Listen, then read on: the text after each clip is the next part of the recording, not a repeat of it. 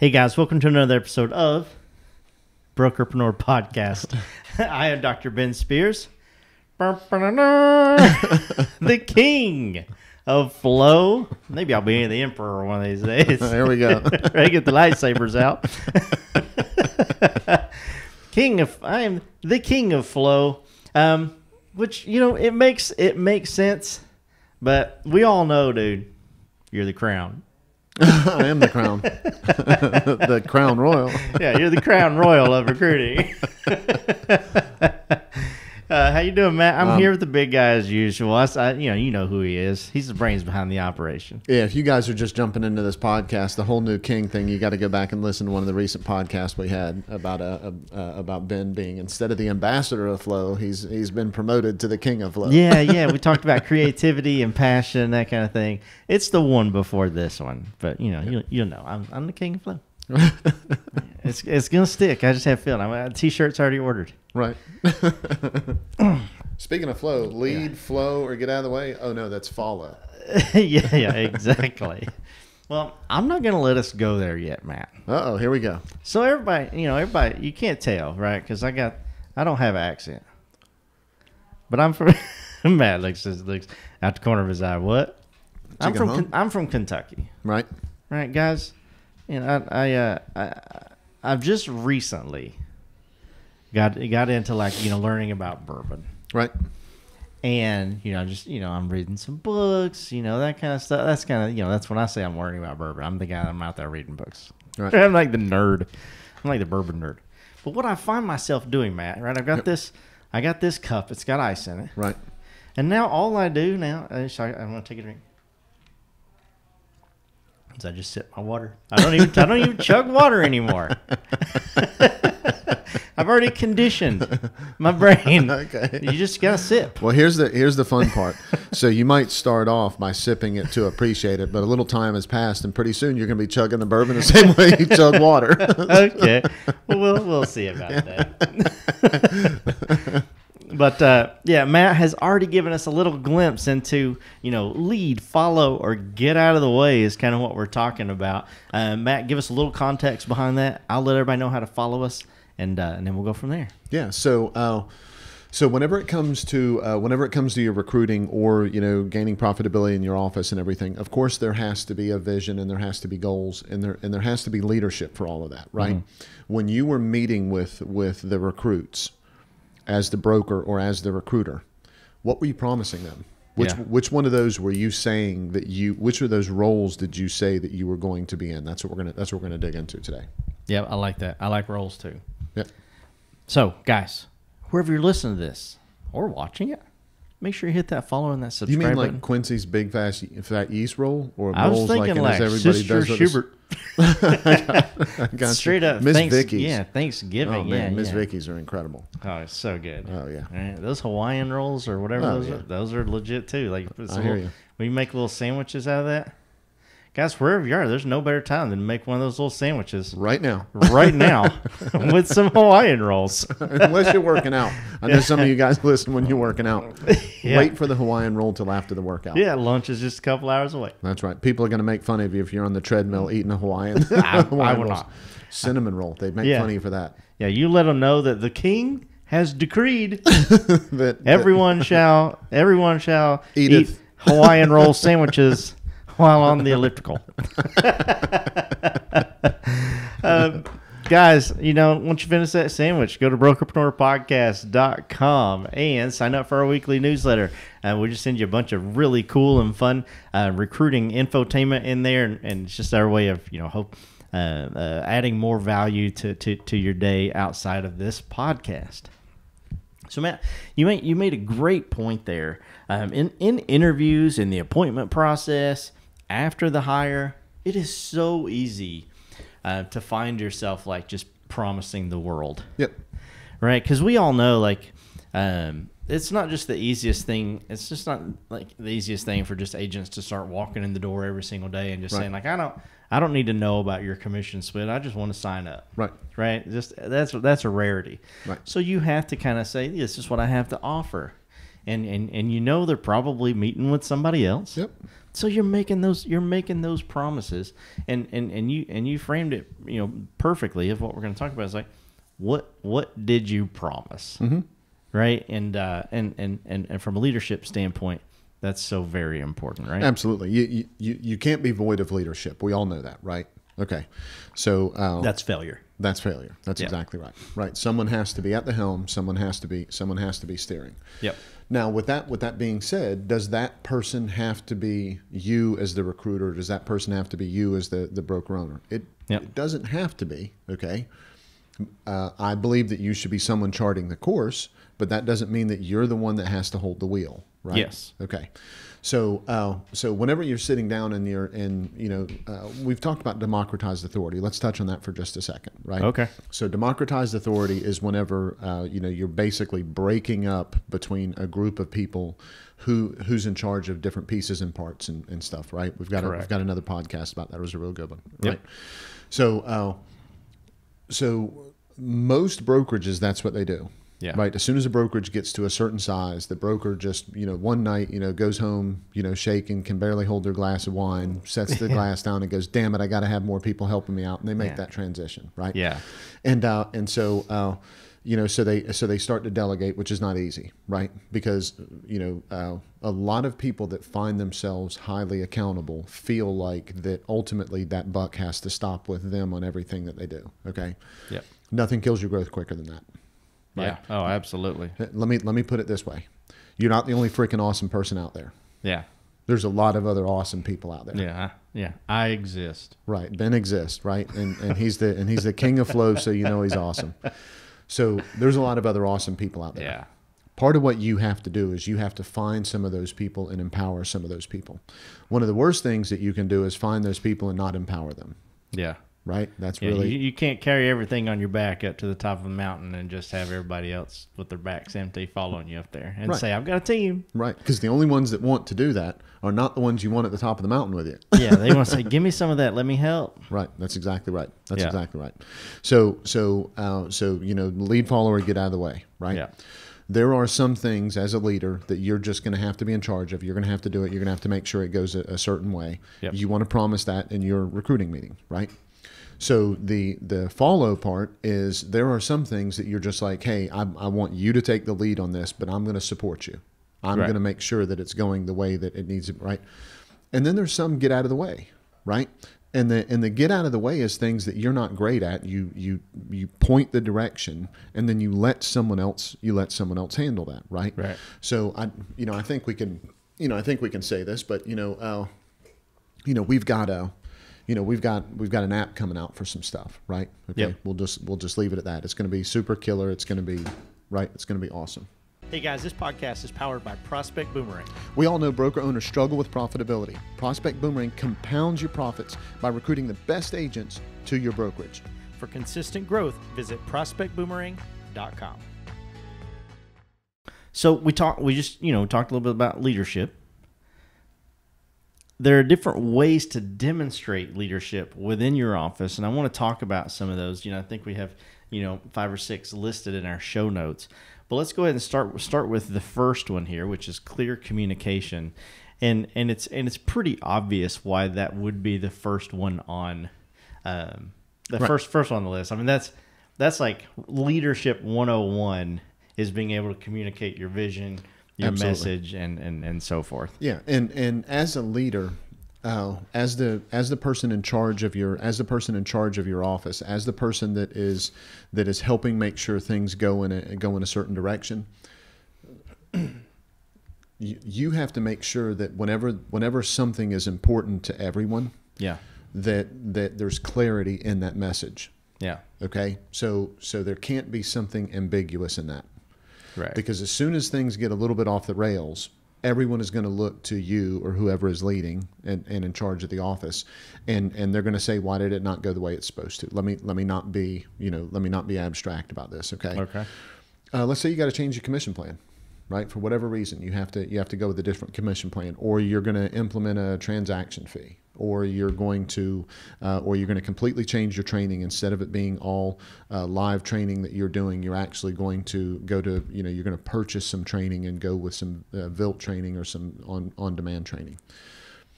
If it's not clearly articulated, all the reasons why you want to do that, and you have a training director that's in charge of all the training, right? Mm-hmm. You have a manager that's in charge of the office and you're the CEO of it, and it doesn't go the way that it's supposed to, even if you're not the person that's there day to day handling all of that, they're still going to look to you.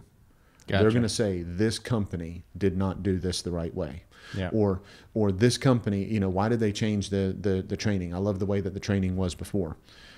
You have to make sure that you clearly articulate the reason why that's happening. You have to make sure that you clearly articulate expectations and clearly articulate a response or feedback method, right? Yep. If you're excited about this training and you love it, let me know. If you have concerns about this, please reach out to me or the training director, and we'll dig in deeper of why this change was necessary at this point in our growth, right? Yep. So you can, but you got to communicate that.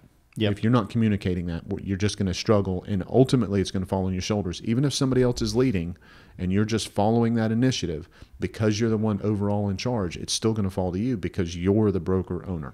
Yep. No, you're exactly right.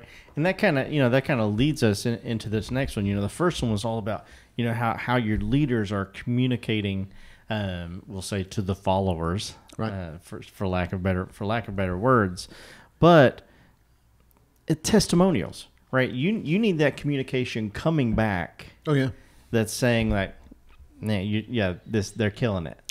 Right. So let's talk about testimonials. Yeah. So let's use an example in testimonials for recruiting interviews. Perfect. Okay. All right. So having something that's pre-interview, right? Having something that you're going to talk about before you actually sit down with the person. So pre-interview, you're going to send something out to someone. And it's not going to say, this is why I joined the company. Yeah. Right? So you're not going to, you don't have you set an appointment, the recruit is coming in, you're not going to send a testimonial out that says, oh my gosh, I joined the company with Matt because it was the greatest thing on the face of the earth. Because what they're thinking at that point was, oh my gosh, what am I going there to join? I mean, we're just talking, right? Yeah, exactly. What you would do instead is talk about the leadership.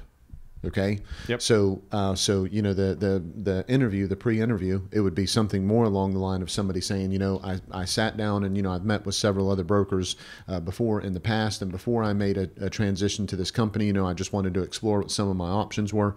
When I sat down and had a discussion with Matt, I could immediately tell that the vision for the company was a lot different, because it wasn't just about how they're going to help me make more money. This was really about how I could live a balanced lifestyle. I was so excited about the interview. Now that I decided to join the company, there's so many other things that I realized were whatever, right? So that's what's in that pre-interview, right? Right. And so that is going to help them see what kind of leader you are, and that is going to help them understand what to kind of expect on that appointment. Yeah. Okay.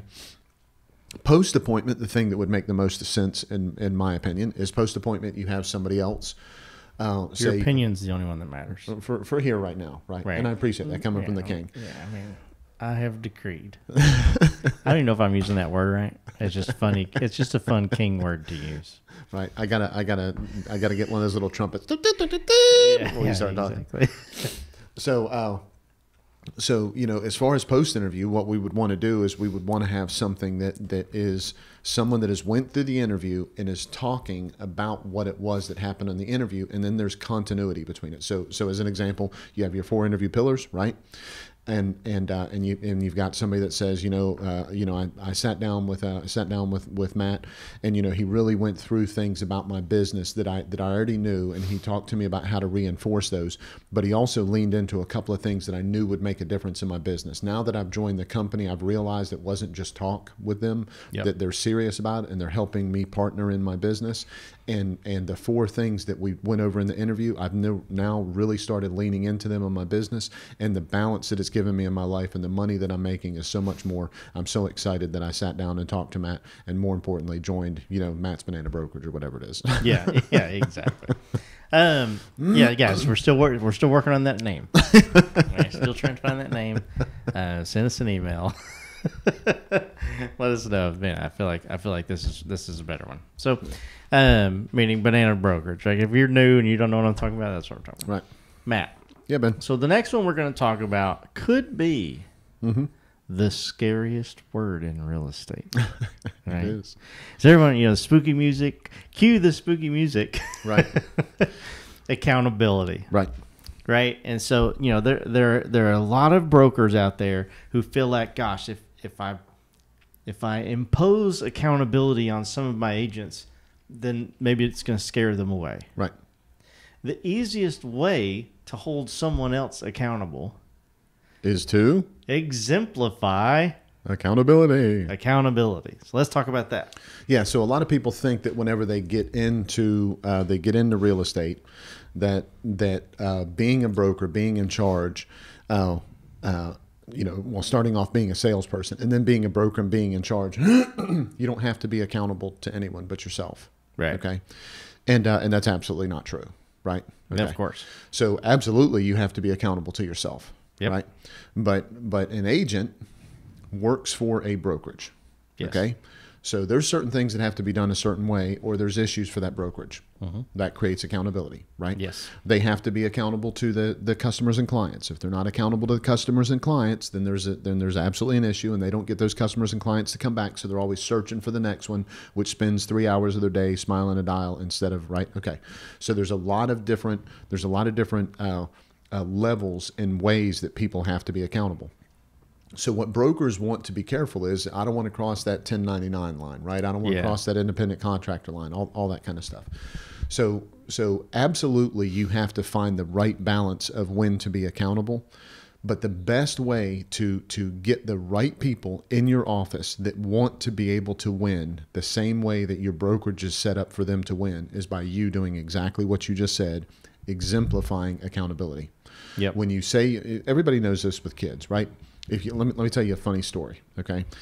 So we were in Huddle House. It's like Waffle House, right? Yeah. Okay. Yeah. I know Huddle House. Okay. So, and my son was probably 6 or 7, something like that. He was young. So my daughter wasn't even born yet, and we're in there on Sunday getting some breakfast, and I'm sitting next to him, right? And we're in a booth. I'm sitting next to him. Stu's on my side, and my wife is across from us. We're in like a middle booth. So my wife's got her back to another booth, and I've got my back to another booth. And I said, Stuart, man, just sit down, right? You're gonna knock your plate over. Don't do that. And he just out of the blue just goes, "What the hell?" And I looked at him and I said, "What'd you just say?" And before I can say anything else, the lady in the booth behind me leans back and puts her head right next to my head and turns her mouth towards me and says, "I bet if you ask him, he'll tell you where he heard that." That's good. And I said, "Damn it, lady, mind your own business." No, I didn't say anything. We all just laughed because we know where he heard it, right? So the point is, if you want other people to be accountable, yeah, and you start by keeping your word and doing what you say that you are going to do, and when you can't do that, you clearly communicate it. Automatically, the people around you will become and exemplify that. Yeah. Because if they see you doing it often enough, they don't want to not be that way. Does everyone out there know this, Ben? Yes. Yeah. I hope, right? Everyone out there. That's I think it's common knowledge. Absolutely. So why are we talking about it? Because if you want to be a great leader, it cannot be on the back burner. Yeah. If you want to be a great leader, you got to do what you're supposed to do, and it has to be on display 10 times more than if you just want to be a great follower. Yeah. If you want to be a great follower, nobody's really paying attention to your accountability a whole lot, right? Yeah. If you want to be a great leader, everyone's looking at your accountability. No, absolutely. So the next one, right? There's 2 more. The next one is just straight up inclusive-ness. Yep. You got to prove it constantly. Yep, absolutely. So you want to define that a little bit for everybody? Yeah. So one of the things that brokers sometimes do, and this destroys their perception as a leader, is they pick favorites. Right? One person always wins the same award, right? Yeah. And the broker stands up in the meeting and says, "Okay, for the 15th month in a row, Betty Sue is the top listing agent of whatever, right?" Yeah. I get that. That is what it is, right? Yeah. But there's other great things that are happening. Yeah. You can't just say that you want to be about everyone's win. You can't say that your brokerage is a great place for people to come and win whenever they're winning at things and they're not getting any kind of recognition for it. Yeah. Okay. So if you say, come here and I'm going to help you win, most people, especially in real estate agents, most people are not going to say, you know what, I want to work really hard and never get any recognition for that win. Yeah. That's just not the way they're wired. No matter what they told you on the appointment. Yeah. That's just not the way they're wired. It takes a certain kind of person to be in real estate, and those people are people that appreciate emotional and financial compensation. Yeah. And so they have to be getting that. That means you have to include them whenever they're doing those great things. As you do that more and more, as you find the reasons to celebrate with things, this is not participation trophies. Okay, please understand, I'm not a participation trophy guy. Okay, Yep. If you are out there, I'd love it for you. Go get them, Tiger. But I'm not a participation trophy kind of guy. So I think that people should have to earn it, but when they earn it, they should absolutely be rewarded for it. That means that constantly you have to prove the inclusion of people getting recognition and winning for things. You have to be on the hunt for seeing those things. Yeah. Imagine, a great analogy of this is like, imagine, you're on or you're the coach of a baseball team, right? And there's just this one kid or, team player, teammate that just hits home runs every time they get up there. And like, man, everybody just, as soon as they call, his or her name, everybody starts cheering. The music is maybe a little bit louder. And it's just like, this guy's the greatest thing on the face of the earth. Well, it's easy to say our MVP is this, our MVP is this, but take a look, at everyone else in your office or everyone else on the team. You're going to see that one player who, maybe they don't even get to play much, but gosh, the culture of that locker room is so sick because that guy or gal is going around making sure like, hey, you did a great job. That play was awesome. That listing that you got, man, that is absolutely incredible.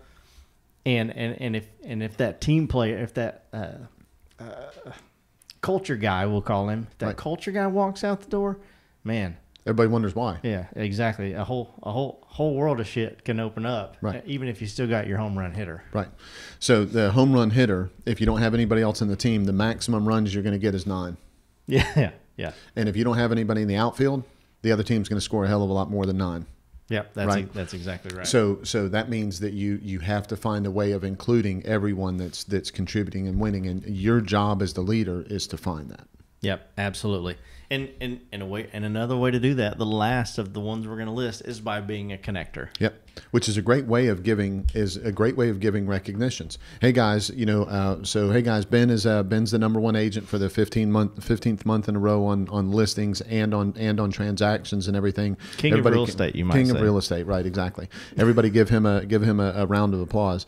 And so Betty Sue, though, I want to point something out with Betty Sue. This past week, somebody had to go out of town unexpectedly, and as soon as Betty Sue heard about it, she literally jumped in and took over everything that was going on with that person so they could focus on what they needed to go out of town for. Guys, that's really what our office is about. Yep. Our office is about being very productive, like Ben, but it's also about supporting each other and having the right culture like Betty Sue. Yep. I appreciate both of you guys.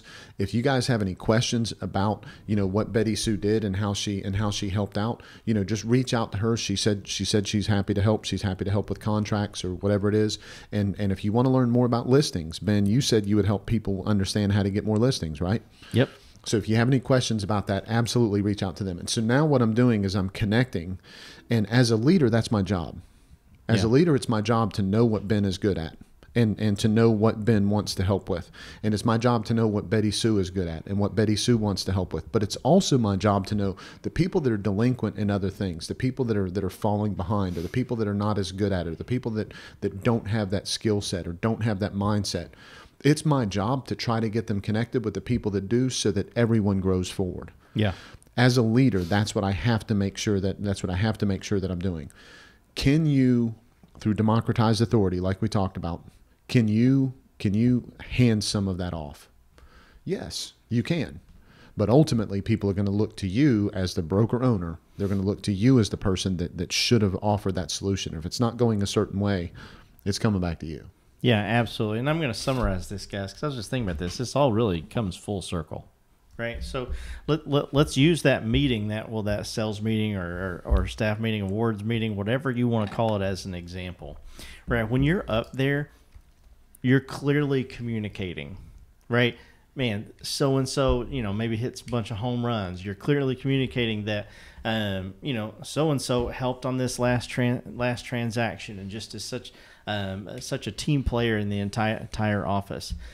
Not as soon as you say that, everyone else in the room is going to say, yes, so and so is a great team player. So there you start getting those testimonials for your culture. You're holding yourself accountable to look at each one of the people inside of your office and say, that person has great qualities that, I need to make sure that I recognize.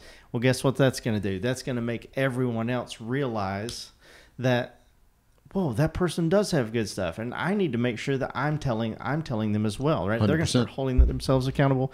Of course, that's going to make everyone, feel more included and just have an inclusive culture. And the whole thing is connecting everyone together and making 100%. Sure that why would you want to go anywhere else? We're so full of amazing people. Absolutely. Right. You really are the king of flow. I am the king of flow, Matt. I have already ordered my high top throne. And a scepter. Right. Just long enough. Right, to hit me. Right. Hit you in the head. Well, before we get to that action item, guys, wherever you're listening to this, whether it be from your castle or iTunes, Spotify, Stitcher, Deezer, any of those platforms, make sure you hit that follow button. If you're watching this on YouTube, hit that red subscribe button, that bell right beside it. You get notified every time we drop an episode. If you want to see our kingdom, go to prospectboomerang.com and see what Matt and I have to help you guys grow your business no matter what phase or what stage of business that you are in. Matt. Yeah, Ben. Hit us up with an action item. So this one's probably going to be pretty, I would think, if you've been listening to the whole podcast and you didn't skip to the end for the action item, you probably already thought of this one, right? You need to make sure you continue your leadership training, right? You need to continue doing the things, figuring out what that is. And this isn't for an I told you so situation, but the more that you're learning and leaning into that leadership, the more things that are going to come up in that education that you're going to be able to impart on other people. Yes. The more you're going to be able to help other people. And as you do that, everybody just wins more. And even if you're not, if you're not somebody that wants to be known as the leader and you're kind of, leading from behind, right? Or you're getting out of the way and you're letting other people do some of the stuff, or you're democratizing authority and everything. The better you get at leading, meaning that you continue that education, the easier it is for other people to feel comfortable that your leadership is what's helping the growth happen. That's what's going to make everybody else lean into it. Yeah, absolutely. Well, I was leaning into it, Matt. Well, good, Ben. Right. I just love everything that we talk about. Right. I know that all of our listeners love everything that we talk about as well. That's why they keep coming back listening. Yep. But we want you guys to know that we do this for so many reasons. And I don't know what it is when like a king turns something into a law. It's a decree. Yeah. Is it? Well, there's one thing that we decree more than anything else, and that's why we do this podcast. Matt, tell them why that is. Because we just want to be part of thine win. Nice.